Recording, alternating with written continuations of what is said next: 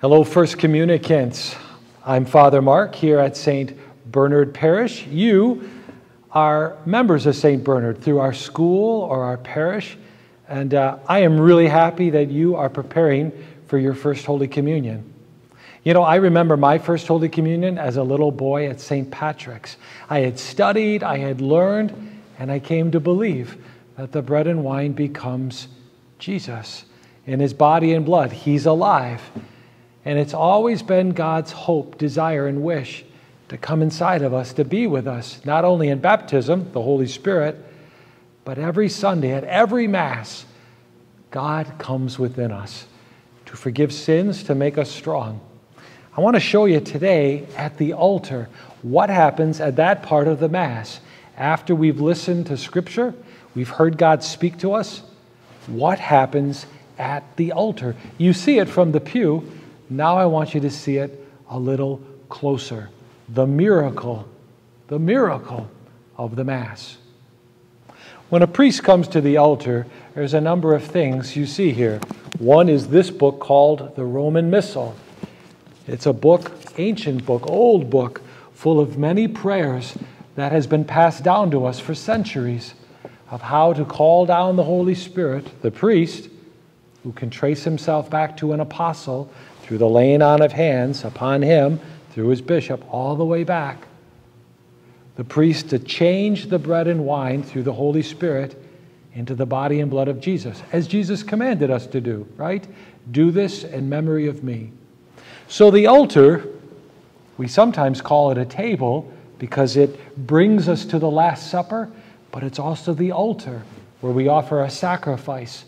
We make the death of Jesus on the cross actually come here. We're there. Did you know that? That's why we kneel at Mass. How do we set it up? You see, I have my chalice here from when I became a priest. Do you know the first person to celebrate Mass using this is a saint in heaven, St. John Paul II. Super cool.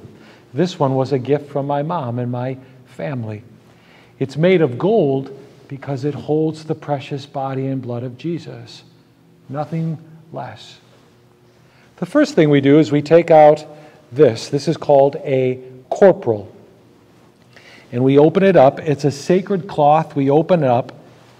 And I place it right on the altar with the prayer saying that everything I put on this corporal, I want to become the body and blood of Jesus. So I'm talking to the Father in heaven. Sometimes you see me look up. It looks like I'm looking at the ceiling. I'm not. I'm talking to the Father, preparing to lift up Jesus to him. And with Jesus, all of us. So I lay out the pall.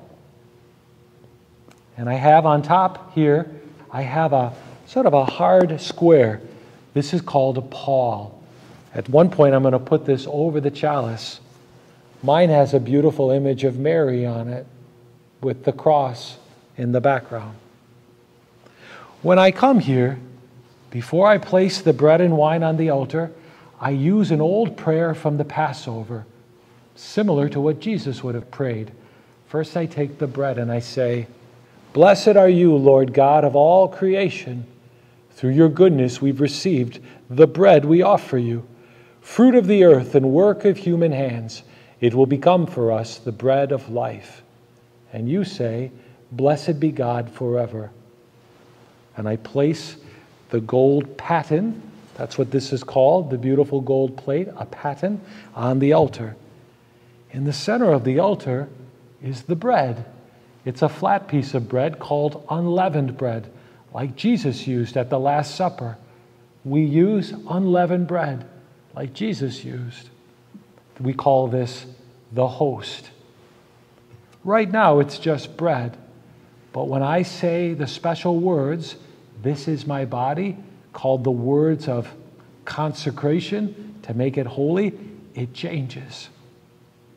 After I place the bread on the altar, and I take the chalice, there's a white cloth inside of it. We call it a purificator because it purifies clean the chalice when the wine changes to the precious blood.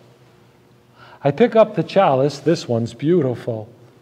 It has the words on it in Latin, "For this is the chalice of my blood." When you come to Mass, you can take a close look at this. The priest has to fill it with wine, like Jesus used at the Last Supper. He takes this beautiful crystal container called a cruet, and he pours just enough wine into the chalice, puts the top back on. He takes regular water, not holy water, takes the top off, and he pours a little bit of the water into the wine, and he says this: "Through this mingling of water and wine, may we come to share the divinity of Christ, who humbled himself to share our humanity." What does that mean? That just as Jesus, who is God in heaven, God the Son, came into our world as the baby Jesus and became human, in Jesus, God becomes human. He becomes one. So like this water and wine becomes one, Jesus becomes, in him is fully God and fully man. Through this mingling of water and wine, may we come to share the divinity of Christ, who humbled himself to share our humanity. It's the prayer that one day we become one with God, like God became one with us. He takes the wine and he says the words, "Blessed are you, Lord God of all creation. Through your goodness we have this wine to offer, fruit of the vine and work of human hands. It will become for us our spiritual drink." And he places the chalice on the altar, and over it he places the pall. He's going to lift that off when he calls down the Holy Spirit. So now the priest has put the patent with the bread, the chalice with the wine mixed with water onto the corporal, saying, "God, everything on here, change into your body and blood." Before he moves then into speaking the special words that changes the bread and wine into the body and blood of Jesus, he washes his hands so all the people can see, symbolically, that he's a sinner too. He needs to be washed clean. And he prays this prayer: "Wash me, O Lord, from my iniquity, and cleanse me from my sin." And you'll see the deacon pour the water over the priest's hands, and then he carries it away. Sometimes an altar server will do that. The prayer then moves to the altar, and the part we pay attention to are the special words when the priest calls down the Holy Spirit and the priest says the words of Jesus to change. He says this: "You are indeed holy, O Lord, the font of all holiness." He lifts off the pall. "Make holy, therefore, these gifts, we pray, by sending down your Spirit upon them like the dewfall, so that they may become for us the body and blood of our Lord Jesus Christ." This imagery of my hands like this kind of looks like the Holy Spirit, the dove. We're calling down the Holy Spirit from heaven upon the bread and wine to prepare these gifts of bread and wine from the people to become the body and blood of Jesus. The fancy word we use for this is the epiclesis. You'll hear a server ring the bell once so that we remember that the Holy Spirit is coming down. Then the priest prays the words that Jesus commands him to. He says this: "At the time he was betrayed and entered willingly into his passion, he took bread and, giving thanks, broke it, gave it to his disciples, saying, 'Take this, all of you, and eat of it, for this is my body, which will be given up for you.' And the priest lifts up Jesus for all the people to see. And then he lays it back down carefully on the paten, and he genuflects. He goes down on one knee, because it's no longer bread but Jesus. The moment the priest speaks those words, 'This is my body,' it changes forever, and it never changes back. That's why we keep the host that has been changed in the tabernacle. So the priest genuflects. You saw me bend my head like this. That's because you no longer see my face. It's Jesus who says those words for his people.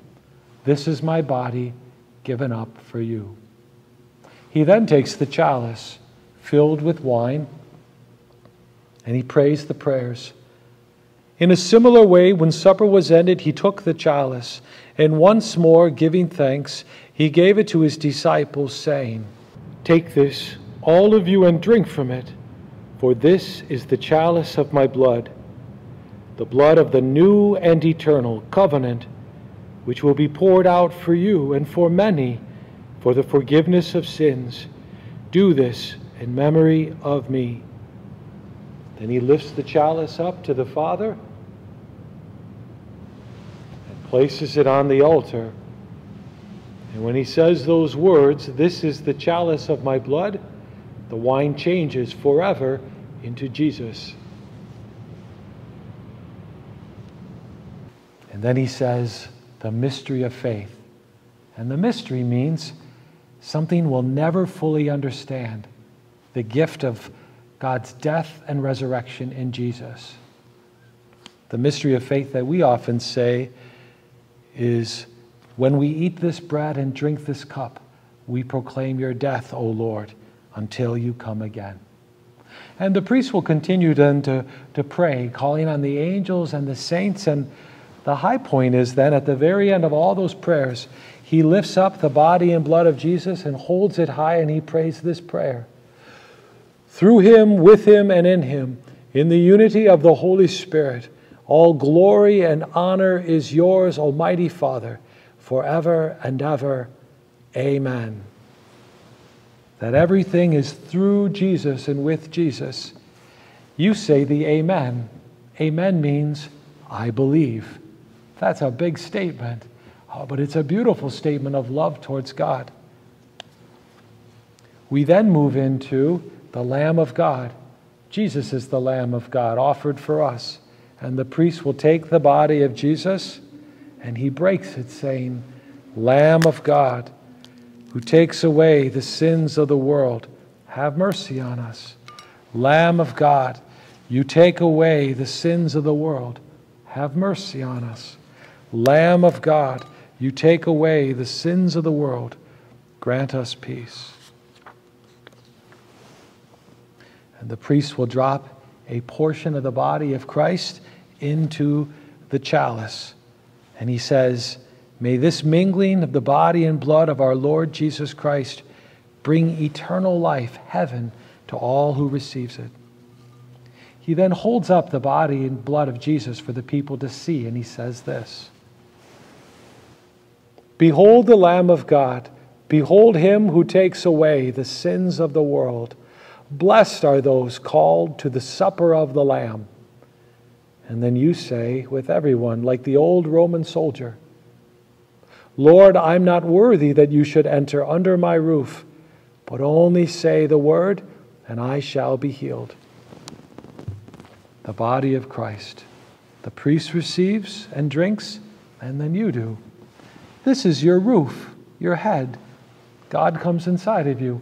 We're not worthy to receive the body and blood of Jesus. But because he says we are, he heals our hearts to receive Holy Communion. At a later video, we'll teach you how to receive Holy Communion. But that's the miracle of the Mass. This is my body. The bread changes. This is the chalice of my blood. The wine changes. It never changes back.